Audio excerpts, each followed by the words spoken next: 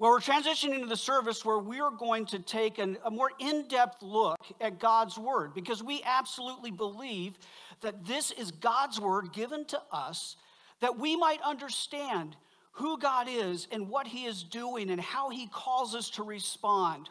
And as we're going to be challenged by what it means to experience what we just sang about, the depth, the power of God's love in our lives. When I was thinking about the passage that Scott read for us this morning, there was a certain children's story that came to mind, and I'm sure it came to all of your mind just as quickly. Can you tell me what this is from? Okay, I'm not getting a strong response here. Little Red Riding Hood, absolutely. I was a little concerned here that I was the only child who ever grew up with Little Red Riding Hood. Okay, so for the 2 or 3 of you who have actually read this story, do you remember what's going on in this scene right here? There's a conversation taking place. Do you remember what that conversation is like? Yeah, Grandma, what big eyes you have, what big ears you have, what massive claws you have at the end of your feet. What enormously hairy, furry face.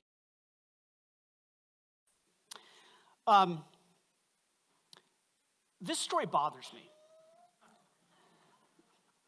Does this story bother you? Have you ever thought how weird, how bizarre this story is? I'm not talking about the fact that we have a talking wolf. I can go with that. What bothers me about this story is how long it takes Red to get it. How is it possible that she doesn't walk into the room and say to herself or say out loud, "Oh, look, there's a wolf wearing Grandma's clothes"?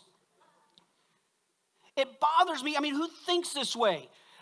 First she sees the eye, then she sees the ear, then she sees the giant snout, then she sees, whatever.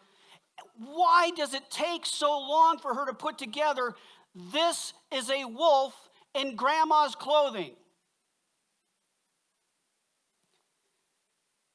When I thought about it, though, and the reason that story came to mind is because you and I do the exact same thing. But we do it with ourselves. I overreact to someone who's critical of me, and I tell myself that I'm just tired. I fail to be generous with someone who's in need, and I tell myself I'm just being careful.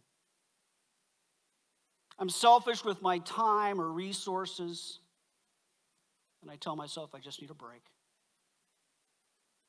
And what I never, ever see, what I never acknowledge, is that all of those things are connected.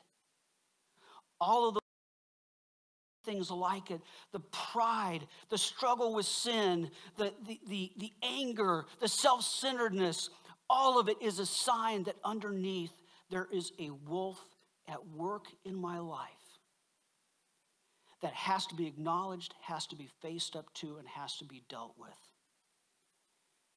And in a very real way, when we come to this passage in Ephesians, this is exactly what Paul is dealing with. There is a wolf at work that we tend to just excuse by seeing only bits and pieces of it, but is a danger of causing serious damage in the lives of the Ephesians, in our lives. And Paul makes this the focus of his prayer. And before we get in depth into this passage, let's review a little bit what we know about the Ephesians, because this is going to be helpful. Remember, Paul is writing to a church that is made up of both Jews and Gentiles. They're in a very important port city in the Roman Empire, and this is a city that is very well known for being a pagan city. In fact, this picture up here is a picture of the goddess Artemis. Artemis was sort of the main goddess that they worshiped in Ephesus. And the temple, as we saw a couple of weeks ago, that they built for Artemis was one of the 7 wonders of the ancient world. It was a remarkable achievement of archaeology and architecture. There we go. And I have 2 of those in my family. You would think I'd get that right. It was a remarkable achievement of architecture and a beautiful artistic accomplishment. And it was all dedicated to her. Now, a couple things to know about what they believed about Artemis. They believed that Artemis was the goddess of the hunt. She was the goddess of wild animals. And she was the goddess of childbirth. So she was a very, very important person. There was a reason that they elevated her. And you see, their belief was that if someone died in childbirth, which happened a lot back then, that happened because Artemis was mad at them. Before hunters would go out on the hunt, they would go through all kinds of rituals to try to make Artemis, put Artemis on their side and have Artemis help them be successful in their hunt. Now here's the weirdest one. This is the one that's going to be near and dear to all you Baylor fans. Every year, little girls, very little girls, would be sent to the temple, and they would have to stay there for 1 year. And their job was one thing. They had to act like a bear. Not kidding. Why did they do that? Because in their thinking, in their stories about Artemis, Artemis, being the goddess of wild animals, had a favorite bear. And someone very foolishly killed that bear. And so what Artemis demanded, if she was going to keep from being angry at them and destroying them, what she demanded is that every year, the little girls of the town, of a certain age, would go to the temple, live there for a year, and act like a bear. Here's the point. The point is not that Baylor goes all the way back to the times of Artemis. The point is that the Ephesian culture, Ephesus was a culture that was heavily influenced in their daily practices by the belief that the gods, and especially the god Artemis, was fickle. She could change her mind. She could just decide she's angry with someone and kill that person in childbirth. And she was limited. This is someone who could have a favorite in her life, something she loved and cared for, and a limited human being could come along and take it from her. That is the picture that they had of God, of what it was like to worship and be in relationship with a God. And when Paul comes to the book of Ephesians, part of what he is doing for this church, for these people, is he is saying, I want you to have a very, very different picture, a different understanding of who God is. And if you remember, as we've gone through Ephesians, that's exactly what Paul does in the first half of the book, in the first 3 chapters. He focuses on this is what God has done. In chapter 1, he talks about the blessings and unity that come from God. And he ends chapter 1 with the first prayer that we find in Ephesians. And it is a prayer that the Ephesians would know this God who blesses them and who unites them. They would know him intimately. In chapter 2, he makes the focus on God has made them spiritually alive. They had been spiritually dead. They had been completely separated from God. In fact, they did not know God at all. But God pursued them and he made them alive. And then he shifts his focus. He said, it's not only that you've been made alive and made right with me, with God. God has also brought you together as a people. He has united you. He has taken people who should be enemies and he has brought them together as family. Another way you could describe what's going on in Ephesians 2, it's a really interesting way to think about this. But it's the question, what is your lead identity? What is your lead identity? Are you first a husband? Are you first a mom? When you walk into a room, do you think of yourself first as a certain ethnicity? Would you admit it today that you're first an Aggie or first a Longhorn? Are you first a Republican or Democrat? And what Paul is saying in chapter 2 is that your lead identity must be always that you are in Christ. That is who you are. And then chapter 3 opens with Paul having said this. Chapter 3 opens, and Slade showed us this last week, with this statement, for this reason. And then he gets distracted. And you're sitting there thinking, for this reason what? For this reason you think this, for this reason you feel this, for this reason you do this, for this reason what? And what Paul does is he says, for this reason, hang on for a second, let me develop the thought more about the unity that God has given us and the ministry that God has given us to reveal the gospel. And now when we get to the last half of chapter 3, Paul does the second prayer that we find in Ephesians, and what he actually does is he resumes the thought, he picks up the cliffhanger he left us with in 3:1, and he starts over with the same words again, for this reason. And what Paul tells the Ephesians is that this is how he prays for them. And he starts first by describing the God that he prays to. Then he tells them what the request actually is, and it's a request for power from God. And then he ends with this extraordinary declaration of praise because of God's power. But first thing he does, in picking up in verse 14, is he establishes that for this reason, going back to verse 1, for this reason, he prays. That's what he's saying when he bows my knees. I come before the Father and I pray. And the heart of his prayer is actually going to be in the next section, but first he wants them to understand something about God. And to understand what he's saying, let's start with the last word, named.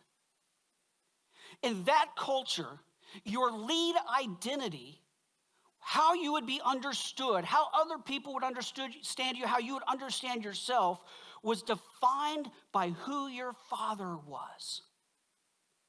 It was actually defined by the father of the house. So even if you were a wife, your identity was as a wife, I am the wife of this person. That is my lead identity. If you were a child, I am a child of this person. It's not that you were a Roman first. It's not that you were a Greek first. It's not that you were a Jew first. In that society, it was first and foremost, I am identified by the father who names this family. And what that meant was that the father was responsible for caring for that family, for protecting that family. And the family was responsible to revolve their entire lives around him. So here's what that meant.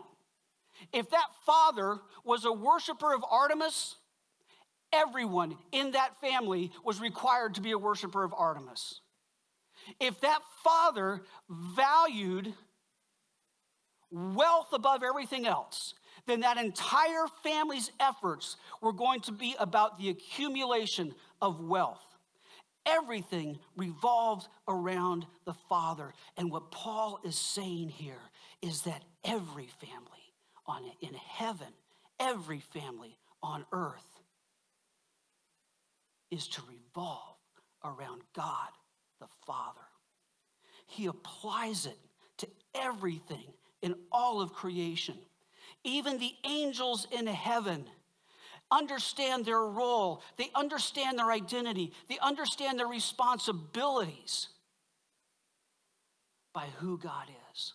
And he is saying it doesn't matter if you are Jew or Roman or Greek or Native American or every person, every aspect in creation is to revolve around, to get their identity from who God is, the one true God. Think about how different that is from what the people in Ephesus understood about God. You see, the people in Ephesus understood that Artemis could come and go. The reason you build a giant temple for Artemis is so she will stay there. And so she won't go off and take care of another city. So she won't abandon them. They knew that she was limited or believed that she was limited.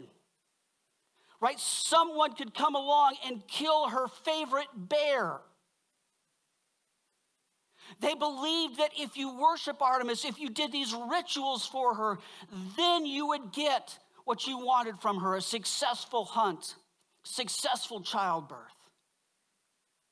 And Paul is saying there are no limits that apply to God.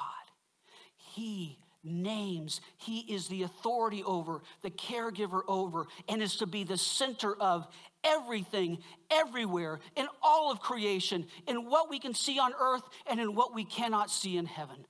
God is the one who names.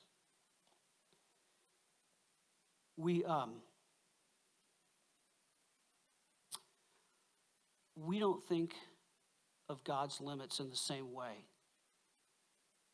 that the people in Ephesus thought of God's limits.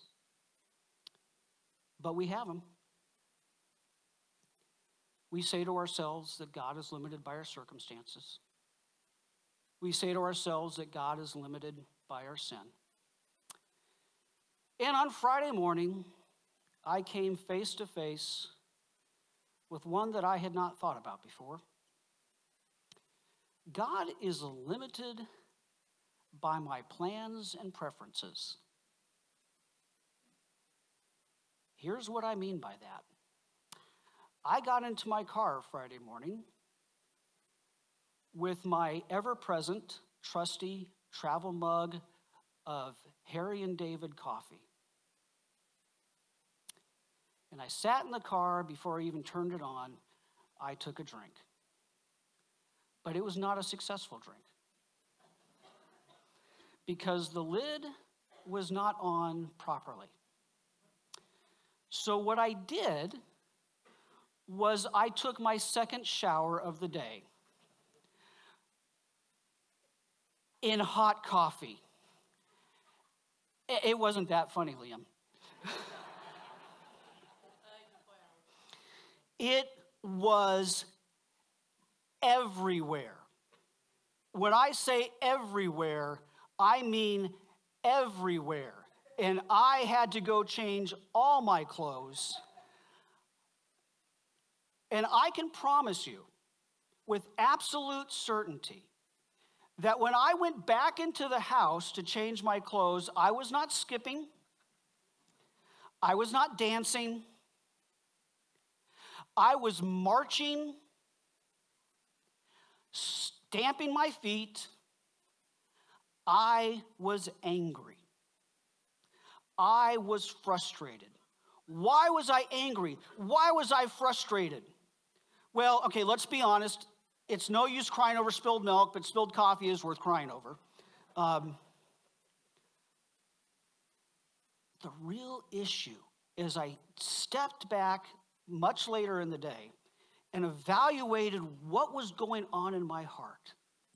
It didn't have a whole lot to do with spilled coffee and needing to change clothes.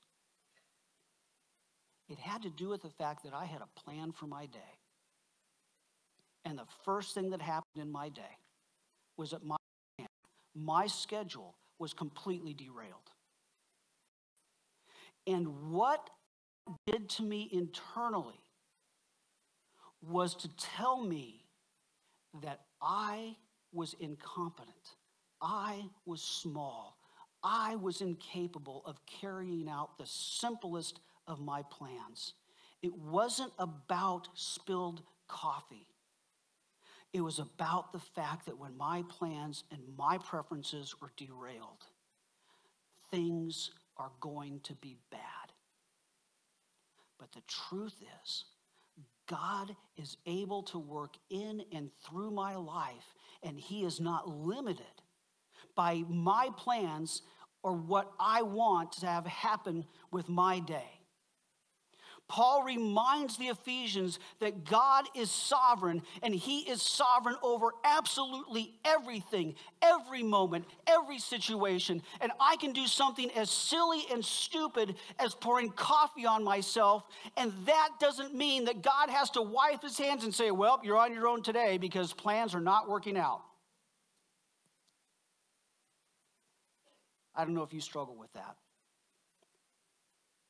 But I have this tendency to think that God works through my plans, and when my plans derail, God stops working.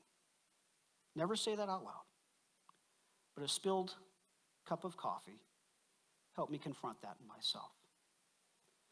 Paul reminds them that God is sovereign. He is at work. And then he gives the heart of his request. And the heart of his request, which starts in verse 16, is that God would give power to the Ephesians. Now, here is the core of his prayer. What he prays is that God would grant them to be strengthened in their inner being. The first thing that you have to notice is God is not asking them for strength to overcome a particular obstacle. He's not praying on their behalf that God would give them physical strength to overcome a certain illness or a certain challenge. What he is asking for is that there would be strength in the inner being, who they are inside, what goes on inside of them as life happens. It would be what was going on inside of me as that cup of coffee just started to become a baptismal fount in my life. Paul says that he wants them to be strengthened through his Spirit. What does it mean to be strengthened with power through his Spirit? That is a way of saying that the Holy Spirit would make them strong with God's ability to act. This word strengthened is literally the idea of making something firm, making something established, making something strong. And the word that's translated power is an interesting word. It means to have the capacity to do something, to have an ability. So what he's talking about is that the Holy Spirit would give them capacity, God's capacity to stand firm, and to stand firm at the innermost part of who they are. How does this work? Well, when I spilled coffee all over myself, the first thing that I needed to do was to recognize that my reaction was because there was a lot more at stake than clothes and coffee. My reaction had to do with what I was thinking about myself. My reaction had to do with how I was diminishing myself and assuming that now my day was a loss. What I need to do, what I want to do, is I want my words and my actions to be godly words and actions. I want my response to be a godly response. But the problem is my words and actions come from somewhere. My words and actions flow out of what's going on me inside. And what Paul is praying for the Ephesians is that part on the inside of them, out of which the words and actions come, would be strengthened with the core abilities that God provides. If I'm feeling small, if I'm feeling weak, that shows up in how I act. If I'm feeling superior, it shows up in how I act and what I say to the people around me. And what Paul is doing is he is saying, what I want for you, Ephesians, is that inner part that drives, out of which everything flows, your actions and your words, would be governed by the power of God and reflect his power. There's a result that Paul wants to see from that. When you see the word "so that," it's one Greek word. It usually indicates result. The result is that Christ may dwell in your hearts through faith.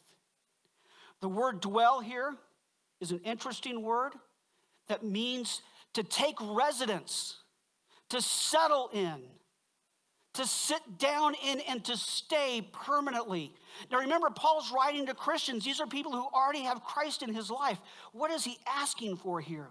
He is asking that Jesus would more and more make a home in their hearts. And then at the end of verse 17, he starts to spell out why it is he prays this. Why does he want Jesus to be more and more established in their hearts? And the reason is that they may have the strength to comprehend with all the saints. And what is it that they are to comprehend? This is really, you kind of get a sense of Paul is so excited, it's almost like he's losing control of himself. What is the breadth and length and height and depth of what? He doesn't say. He just stops. It is almost certainly that they would understand the vastness of God's love in Christ.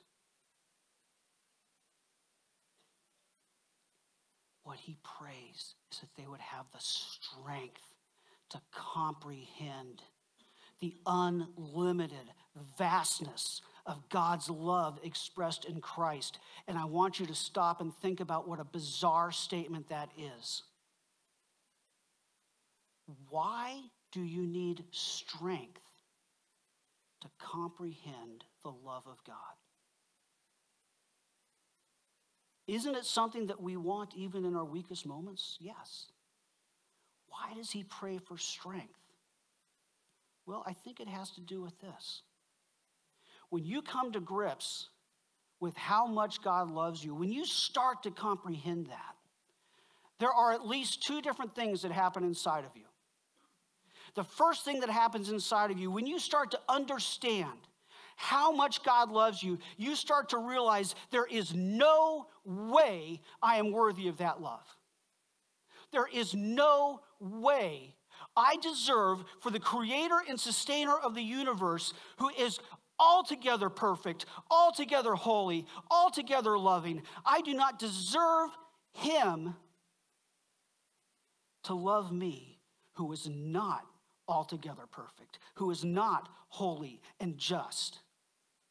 The more we understand the love of God, the more we are forced to come to grips with the fact that we fall so far short of that love. And as we come to understand the love of God, we also more and more come to understand something else. We do not love well. Oh, I might love better than this person over here. But that person's not the standard. God is the standard. When I come to grips with the fact that God is unfailing and sacrificial in his desire for my good and his desire to be in relationship with me, I start to realize how quick I am to cut off other people in my relationships, how quick I am to be selfish in my relationships, and how quick I am to say, I won't sacrifice that much for that person. To come to grips with the love of God requires that we face things about ourselves that we do not want to face. And Paul prays that they would have God's strength to be able to comprehend the vastness of God's love. What Paul desires is that the internal mess that's at work in each one of us, the internal mess of doubts and fears and confusion and pride and misplaced confidence and anger and all the other stuff that's inside you and me that we don't want to think about or talk about, but we desperately want replaced. Paul says he prays that they would have the strength to understand the depths, the vastness of God's love, that those things inside of us would start to be replaced. And it would be replaced by the fullness of God's character, that it would be replaced by God's capacity to respond to the world, and that the Holy Spirit would change us from the inside out. I had a conversation with someone just a couple days ago.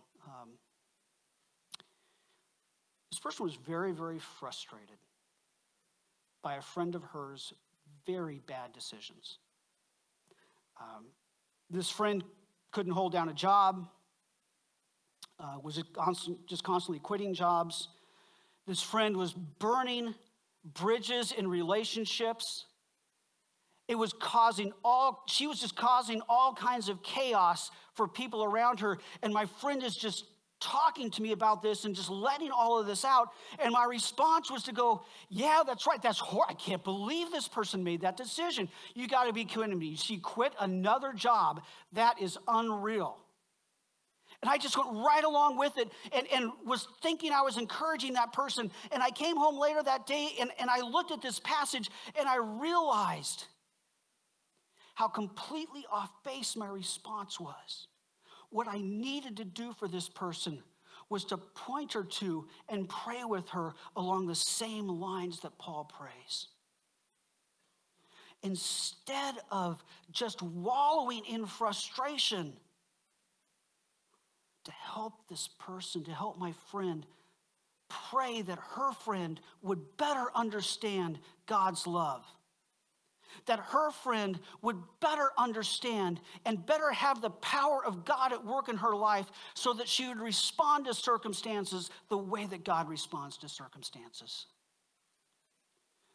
Paul reports to the Ephesians that this is how he is praying to them, to the sovereign God of the universe. And then he ends his prayer with an explosion of praise because of the power of God. And that's the last two wonderful, wonderful verses. The bottom line to Paul's praise is that God can do exactly what Paul prays for the Ephesians and more. And when he says far more abundantly, the best English translation that we have was provided by Buzz Lightyear. God can do infinity and beyond what you ask and what you think. Take a second and think about, start compiling a list of all those things within you that you wish would change. All the fears, the doubts, the anger, confusion, all of that stuff that drives your reactions, all of that stuff, the buttons that get pushed, that caused you to lash out at people. If you could make an exhaustive list of everything that you could think of over the course of a week, what Paul is saying here is your list wouldn't capture it all. God is able to step into your life, and he is able to change everything on that list. But you know what? He is able to change everything that's not on that list but should be. Everything beyond what you could ask or think. What Paul wants above all else in his life and for the life of the Ephesians and for our lives is expressed in verse 21. To him be glory in the church and in Christ Jesus. Paul is praying. Paul is longing for, desiring deeply that the character of God, the attributes of God, who God is, would be evident in the church and in Jesus Christ. And he desires that as the Ephesians are transformed more and more in the inner being, because they more deeply understand God's love and because God's power is at work in them, that God's character would be evident in the church. And with these words, Paul ends the first half of the book of Ephesians. And then he's going to take us into the second half starting next week with, now how do you live that out in your relationships day in and day out? We end this prayer, and we are faced with a very challenging question. Do you pray like Paul? When you read these verses, do you hear your prayers? Take a mental inventory for a second. What have you prayed for the last 24 hours? For the last week? For the last month? I'm not suggesting that what you prayed for was wrong. I'm only asking the question. Was Paul's prayer for a deeper understanding of God's love and that God's power would transform who you are in your heart? Was that in your prayers? And now let me ask you a harder question. Paul's not praying that for himself. He's praying that for people he hasn't even met in some cases. How much have you prayed that the people in this room, people in your family, people at work, would come to know the love of God in a deep way and have the power of God at work in them so they would respond to the world just like God would? That is Paul's prayer.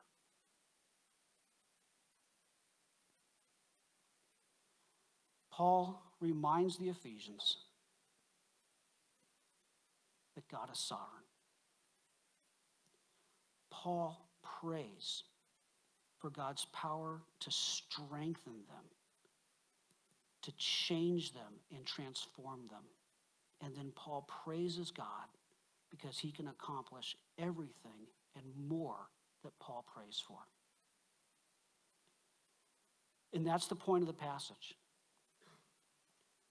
Pray for one another to be strengthened by a deeper understanding of God's love, by the power of God at work.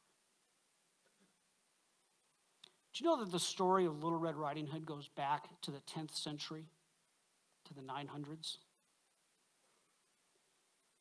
Do you know that the original versions of that story do not have a happy ending? Unless you're the wolf.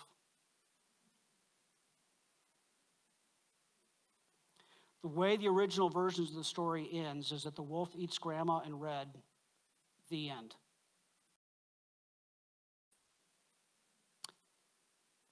And that is exactly what we fear.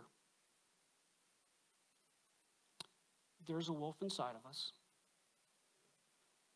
that's consistently responding badly to everything around us, consistently gives into temptation, consistently acts out of fear and insecurity, pride. And we fear that that wolf will just devour us and we will never have victory over it. But Paul gives us a prayer that gives us hope. He shows us to pray for the strength that comes from a deeper knowledge of God's love. He shows us to pray for the strength that comes when the Holy Spirit gives us God's power to work in us. And Paul's prayer is not just a model for us to pray for ourselves. It is a model to make this a way of praying for one another. So how do we respond to this? Where do we go with this? Well, as always, I encourage you to take this paragraph and write it out in your own words, really causing you to come to grips with what is he saying here. Then encourage one another, support one another, strengthen one another by sharing with one another where you feel that you need to be strengthened by God. Pray for someone that you don't usually pray for. Pray this prayer for someone you don't usually pray for. Make it a discipline. Don't just do it one time. Make it a discipline. Spend the next month daily praying for someone that they would have a deeper understanding of the love of God and that God's power would work to transform them so they would respond to the world just as God would respond. And you know what? A month from now, tell them how you've been praying. I think that'd be a huge encouragement. And here's the thing. When we pray things like this, God answers. And God is at work in your life. He is at work in your life this week to help you better understand God's love and to better understand his power at work in you to transform you. And the question is, are you paying attention? Are you paying attention to what he is doing? Take time this week to pay attention to how God is intervening in your life to answer the very prayers that Paul has prayed. If you are someone who is just starting out on your journey to know who God is, then I would encourage you to take some time and pray that you would know God's love. And if you're someone who's been following Christ for a long time, then your assignment is to look around you and say, whom do I pray for that they would have a deeper understanding of God's love? No matter which one of those categories that you're in, when we close here in a second, we're going to have a group of folks up here whose whole point, whose whole purpose is just to talk to you and listen to you and pray with you. And if you want to know more about what does it mean to walk in God's love, to know God's love, they want to help you. If you want to pray for something that's going on in your life, they want to help you. So would you stand with me as we close in prayer? And as we stand, I'm going to ask the prayer team to come forward.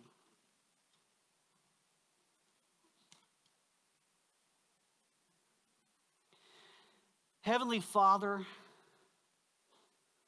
we cannot begin to grasp the vastness of your love for us expressed in Christ. How do we understand that the perfect, holy, righteous God sent his Son to die on a cross for imperfect, unholy, and unrighteous people?